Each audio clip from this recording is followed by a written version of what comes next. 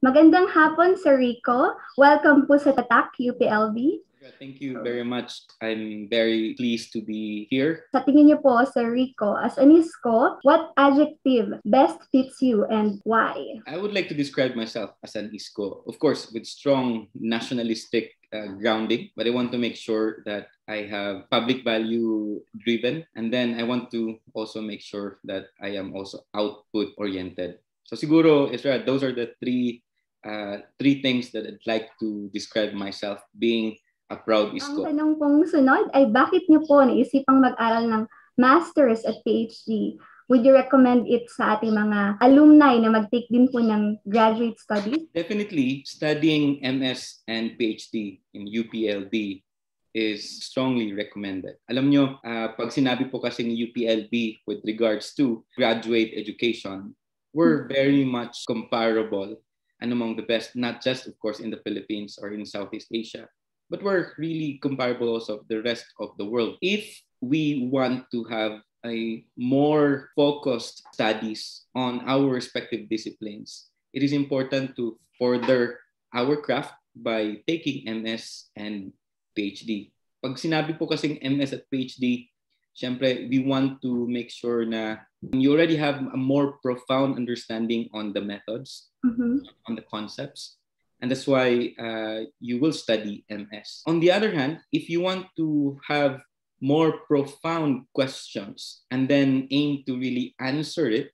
so that you can help advance your discipline, you have to study PhD. If you want to achieve both, no, and then with strong nationalistic and clear contribution to the development of the Philippines, much more that you have to study also in UPLB. So yung having yung ating vision talagang nakikita naman po natin sa ating university, no? At par po talaga siya sa ibang universities. Even out. Ayun, how different po kaya ang graduate school compared sa undergraduate, sa experience niyo po? And can you give yung ating mga alumni advice if they want to pursue graduate studies?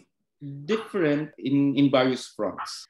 But I think it is reflective of the personal and professional growth that comes along, meaning as a person progresses from being an undergrad to a graduate student. Para sa akin, as an undergraduate, syempre, it is important that we focus on teaching ourselves how to learn. And at the same time, learning is not just really about reading books or attending our classes, no? But we want to make sure that in terms of the breadth of understanding, our understanding on a particular discipline, that should be clearly inculcated during our undergraduate degrees.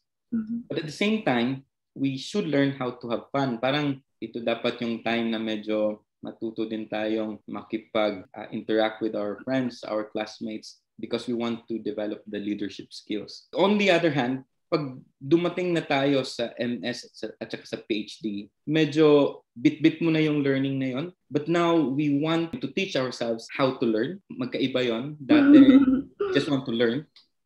But now, we have to also ask, paano ba dapat mas matuto tayo?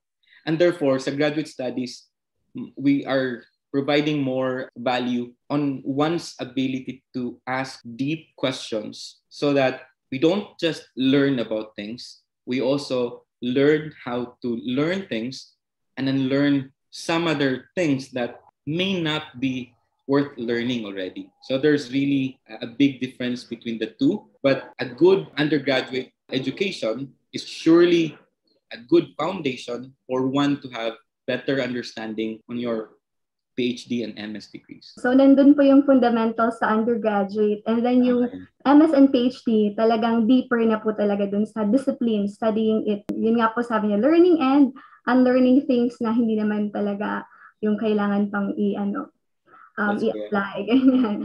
So, ayun naman, proceed naman po tayo, Sir Rico, dun sa inyong career path. Before po kayo ba nag-graduate, nag-plan po ba kayo na kung ano yung career path na iti-take nyo? And did you make any preparations for it? Ever since when I was young, I really love the environment. I grew up attending to campings, like doing hikings. I love swimming. I really love the outdoors. And in one way or the other, that inspired me to really study environmental science. And then I realized that I could invest a career actually out of that curiosity or love for the environment. And that's why I opted to study environmental science. Now, if you think about environmental science, kasi medyo infancy stage siya. Tama po na 1970s, 1980s ang Pilipinas, we already have actually the Institute of Environmental Science and Management na naging School of Environmental Science and Management. But this is a kind of discipline na ang tawag is interdisciplinary na hopefully maging transdisciplinary na study o na discipline.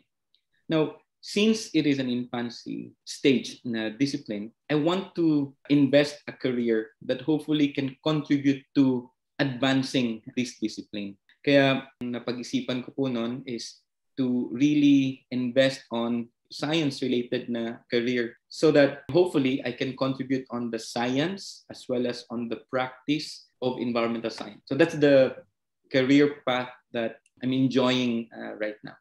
So, from enjoying, you want to contribute po talaga. Also, sa inyong resume, yan, sa inyong bio note din, that you received many distinctions. And yun nga, isa nga doon yung being a UP Scientist 3 po, di ba? So, talagang nag-excel po kayo when it comes to research. So, saan niyo po talaga gusto makilala? Dito po ba sa research or are there any areas you want to be known for? Actually, as a faculty member of UPLB, one of the plus points there is that we can do both teaching and research. And of course, even extension and public survey. So that's the beauty of the faculty position that we have here in UPLB. And that is the expectation of the university for each of us. For me, kahit saan mang posisyon or anumang posisyon, I think walang problema sa akin.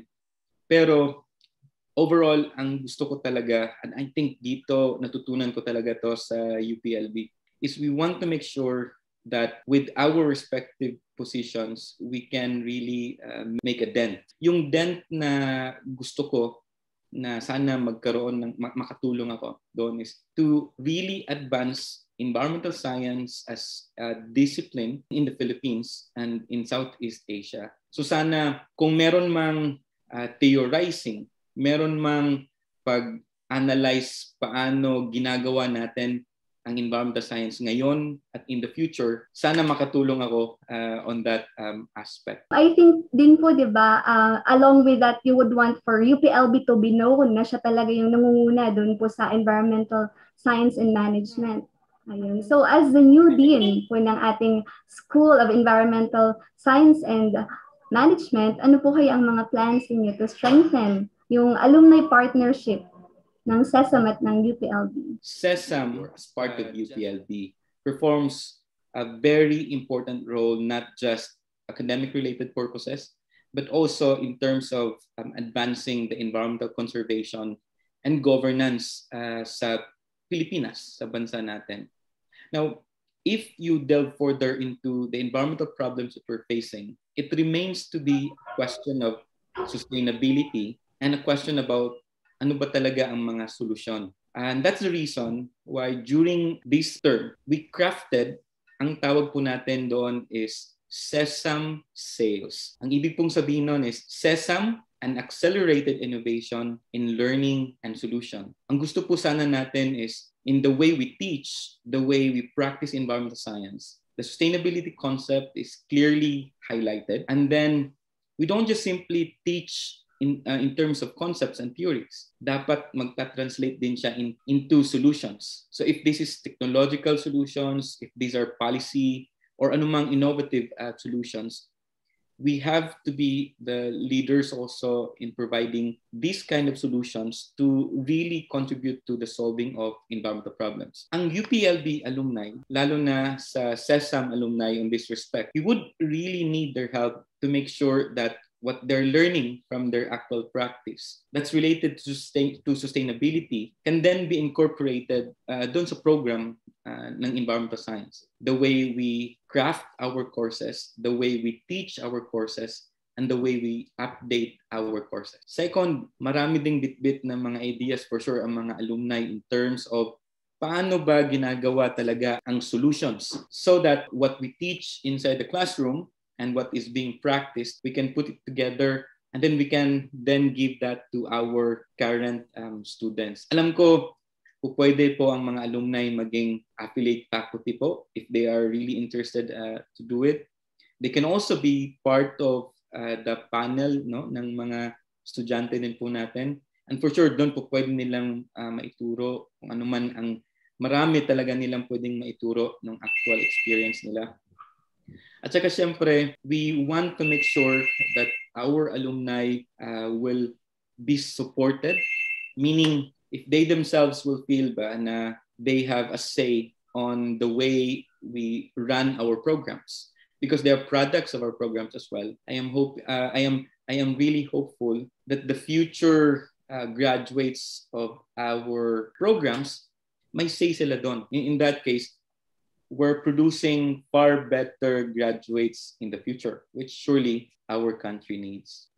So, hindi lang talagang habang nandun sila sa school, even after that, talagang makapag-contribute. Are there any messages, Dean, you would want to say to our alumni? We would like to really work with you. Our focus now is to make sure that we craft good environmental graduate program. But we want to make sure that these graduate programs are really meaningful to what is really happening on the ground. The alumni could surely provide a guidance as well as the assistance how to make it happen. So we'll be very happy to communicate, to interact, and to listen and to work with you in making sure that UPLB remains one of the best, not just in the Philippines, but also in Southeast Asia and the world. Ako si Rico Ancog, Tatak UPLB ako. Galing UPLB, galing UPLB.